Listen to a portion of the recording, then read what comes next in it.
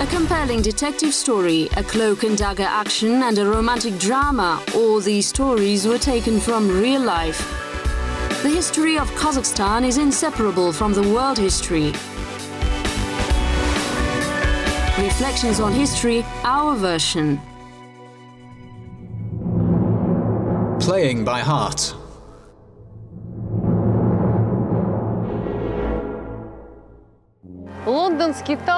The Tower of London was built at the time of William the Conqueror. Over the period of 9 centuries, the tower was used as a royal residence and a place where public executions were often held. As well as this, it served as the most famous London prison. There was also once a zoo here. Nowadays, it's a tourist attraction.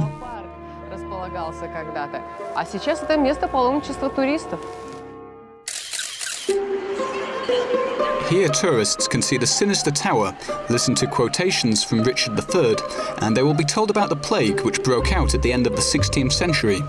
It was the time of Shakespeare, with the Globe and Blackfriars theatres, and the muddy water of the River Thames. Everything has changed since then. Nevertheless, most probably he liked it.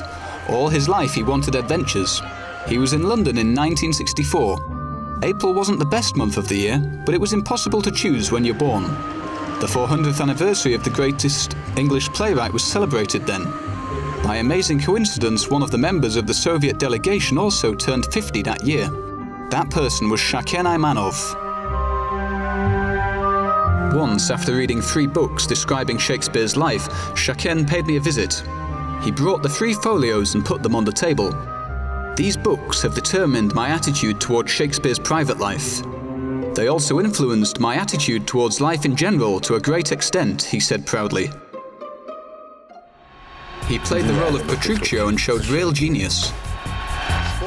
His school taught the right things. You have to live correctly on the stage and on the screen. It was his main creed. His acting was brilliant and he moved like a king on the stage. He showed great agility.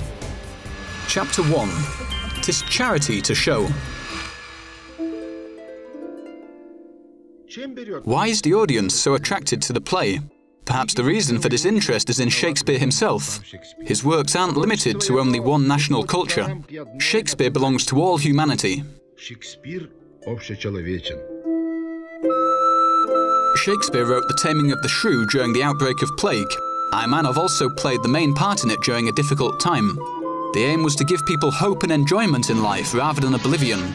It was in Alma-Ata during the war when everything was done for the front. On the stage of the Kazakh National Theatre, there was a brilliant mixture of Italy, England and Aimanov. During the war, the play was filled with lights, jokes, fiery temperament and human tenderness, and lit with footlights. It's impossible to forget Aimanov's Petruchio. He was a real man, winner, and the clever master of his own fate. Many years have passed since, and many people have a lot to recall about that time. But Petruchio is the one who is often recollected. Everybody watched and then talked about the Taming of the Shrew play performed by the Kazakh theatre in the Kazakh language.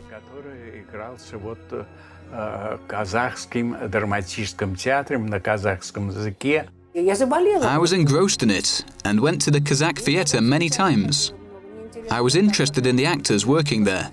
The theatre was very good and the team of actors was really talented. But everything started before the war when Shaken lived in Semipalatinsk, studied to become a teacher and was engaged in amateur performances. I was 19 and cherished a dream of becoming an actor.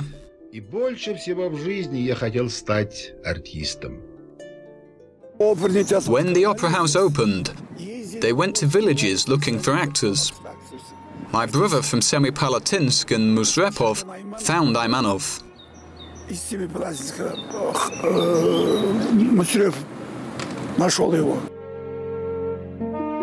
Shaken joked that he hadn't studied acting, which captured him thanks to Musrepov and Kornishpayev, filled his soul and helped him reach the peak.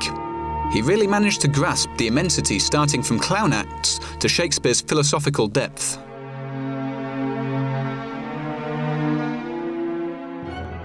Among the cultural figures evacuated to Alma-Ata, there were famous directors of the Mossovet theatre Boris Bibikov, who was known as Bib by actors, and his wife Olga Pizhova.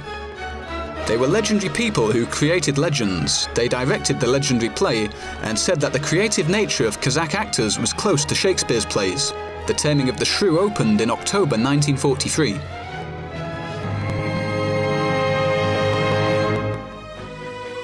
Petruccio Aimanov is spirited and emotional on stage. Is he Italian? No, he's a young Kazakh who achieved total transformation. Nevertheless, he remains a Kazakh, because only a Kazakh can portray a rider skillfully riding an imaginary horse and play with a real whip.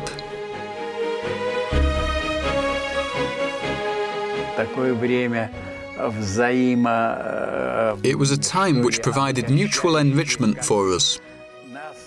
Actors communicating with Kazakh people, and for Kazakh people who were very good actors. All the theatres were packed, despite everything, and the friendly audience enjoyed all the plays. I saw it for myself. Доброжелательно и радушно встречали все спектакли. Я был сам свидетелем. There was scant scenery, but the acting was very expressive. Shakespeare, who was an author, actor and director, also didn't use rich scenery. According to Bibikov, the actors are the ones who create a play, and he taught to live the role, not to mimic it. It was necessary to know a lot of nuances about everyday history, including bows, sitting posture, behavior and manners. They had to know about the behavior of people of that time. Chapter 2. And where two raging fires meet together. He asked whether I liked his acting. I answered that his biomechanics and self-possession were outstanding. He had a well-trained body, was handsome, and his tall glistening body reminded me of a leopard's. It was Alma-Ata in 1966. The last preparations before going on stage were being done. Some finishing touches, including an earring in his left ear, were needed. Little is known about the Stratford Bard. However, a majority of Shakespearean scholars agree that William wore an earring in his left ear.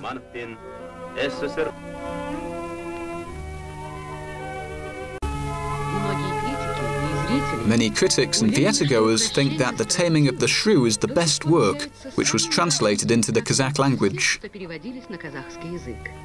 It's natural because Petruccio started speaking Kazakh thanks to writer Awezov.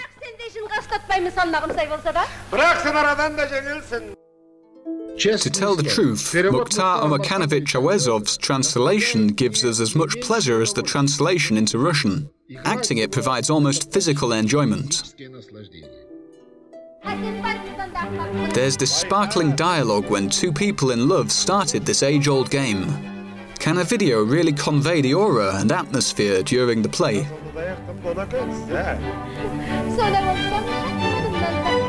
My friend from Moscow took off simultaneous interpretation headphones a long time ago and leaned forward.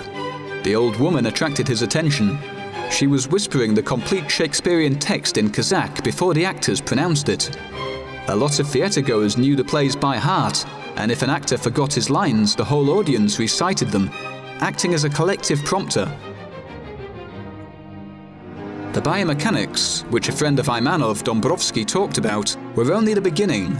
Shaken didn't just study, he absorbed the whole world of Shakespeare, finding parallels within his own soul. The Taming of the Shrew is full of sly wisdom, humour, cheerfulness and tremendous optimism, in a way that's very close to the Kazakh people.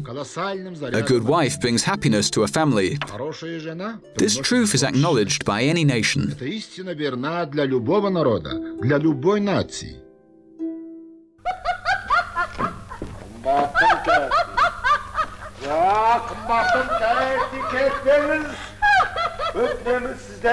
The play ran for 20 years in theatres. Aimanov wasn't the only actor whose acting attracted attention. The tremendous Kadisha Bukeyeva played the role of Katrina. Kalibek Kwanishpayev brilliantly acted the part of the girl's father. They were the most outstanding actors of the epoch. Vera Maretskaya came, and I appeared there without my father, and was standing near Uncle Shaken Aymanov. She approached him and asked, "Shakenchik, why are you here? Aren't you acting today?" "No, Shaken Musin is acting today." "What about Kalibek?" "No, he's also busy." "At least Chopin will act today." "Chopin is Chopin Janzabekova." "Okay, thank God." Perhaps she had brought her friends to show them actors. Chapter 3. 'Tis incredible to believe. It was a large antique key made of papier-mâché. In spring 1964, Shaken Aymanov went to England as a member of the Soviet delegation. With due ceremony, he was presented with a symbolic key to Birmingham for excellent acting in the plays by William Shakespeare. It's said that Londoners are standoffish, but it's just a myth like the one about London fog. For sure, there hasn't been either a London standoffishness or London fog for a long time. They recall that thunderous applause broke out in the theatre. Thus Aimanov was really worthy of receiving the key to the city where Shakespeare Institute is. Incidentally, in London, Shaken recited Othello's monologue in Kazakh. All languages submit to Shakespeare. Those who saw Aimanov playing the role of Othello could see the destruction not only of love, but of idealism and life itself too. Now you see the stage. He's coming to his wife, Desdemona. She was his life, but now his life is crushed.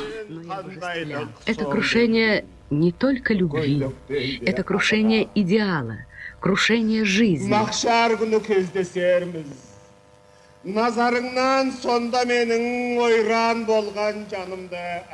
Later, Aimanov again received applause, but the reason was different.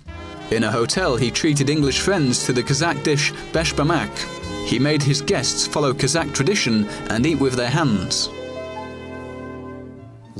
He managed to make standoffish Englishmen eat beshbamak, as it should be done. With hands, with 5 fingers. Not everyone could manage to do it, because it was necessary to explain to those people that the whole nation, no, whole nations eat this dish with hands, and that it has a certain meaning. He was like the sun or a powerful magnet attracting all the people. Shakespeare, сильные чувства. Давно не играли. Но неужели ты забыла? He liked noisy feasts and funny jokes. Shaken himself was loved as the actor playing the part of carefree Petruchio, because people felt that the nature of the character and the actor coincided amazingly. As Aimanov's friend Lev Varshavsky said, the image was so bright that it was brought into new existence in a film. In Our Dear Doctor film, Shaken and Kadisha played the parts of themselves during the rehearsal of Shakespeare's play. Вот что, киска, тебе скажу я, киска, жизнь моя, прослышав, как тебе за красоту повсюду превозносят, и за кротость подвигнуть был посвататься к тебе. Epilogue. And I do hope good days and long to see. There was another anniversary, the 450th anniversary of Shakespeare and the 100th anniversary of Aimanov. It seems that anniversaries also established a connection between them. I think I wouldn't have written my Shakespearean bed, Swarthy Lady and Royal Rescript without Aimanov, and his speculations expressed with great sincerity, pain and inspiration. Aimanov's deep understanding was necessary in order to comprehend the tragic elements of the great actor and playwright's life hidden behind the dry facts of his biography. Shakespeare is the highest peak for an actor, and he conquered it. All his life he liked fun, felt deeply and remained obstinate. It's impossible to tame an obstinate person. He told me not to be sad. Cheer up and not behave like a fool. If you fail today, you would manage it tomorrow. But if you felt down and lost self-confidence, your talent would be fruitless, and you wouldn't be able to create anything, because an unhappy creator who lacked self-confidence was like a failure, which you are looking back at. Don't praise us so much. We're artists, but we are not without sin. We just have big hearts.